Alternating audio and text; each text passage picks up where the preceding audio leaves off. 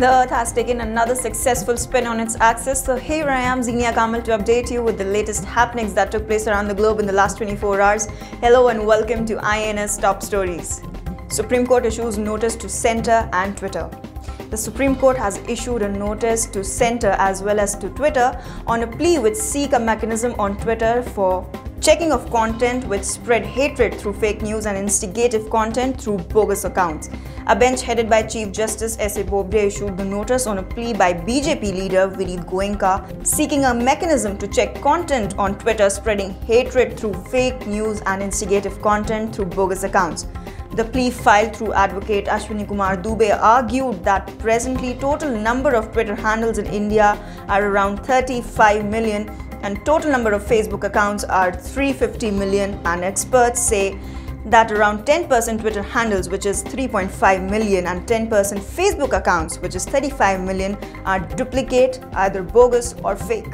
Supreme Court advises young adults to choose life partners. The Supreme Court has echoed B.R. Ambedkar's views that the remedy for breaking caste barrier is intercaste marriage. Supreme Court said that boys and girls choosing their life partners cannot succumb to the concept of class honor or group thinking. A bench comprising Justice Sanjay Kishan Kaul and Rishikesh Roy observed that educated younger boys and girls are choosing life partners, which in turn is a departure from the earlier norms of society where caste and community played a major role.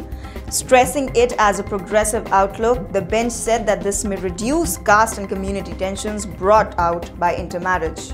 Prime Minister conceded land to China, says Rahul Gandhi. A day after, the Defence Minister Rajnath Singh made a statement in Parliament that India and China have made an agreement to disengage their troops from eastern Ladakh. Congress leader Rahul Gandhi has said that India has conceded land to China. Addressing a press conference here, Rahul Gandhi said Indian territory was up to Finger 4 while the troops have been withdrawn to Finger 3. Rahul Gandhi said that the situation about the Depsang Plains, Gogra-Hot Springs is not clear. Kharge to replace Azad. According to the sources, Congress MP Mallikarjun Kharge is all set to replace Ghulam Nabi Azad as the leader of opposition. Sources in the Congress said that Sonia Gandhi, as chairman of the Congress Parliamentary Party, has written to the chairman to appoint Kharge as the leader of opposition. However, there is no confirmation yet from the chairman of the upper house office. India vs England second test. Skipper Virat Kohli's captaincy will be again under scanner as India will look to level the ongoing 4-match series against England in the second test beginning Saturday here at the MH Chidambaram Stadium to keep alive the chances of qualifying for the World Test Championship final. India need to win 2 test matches and also the series in order to face New Zealand in the WTC final to be held at Lord's, London in June. If England win the second test, India will be out and the fight for the place in the final will be between Australia and England.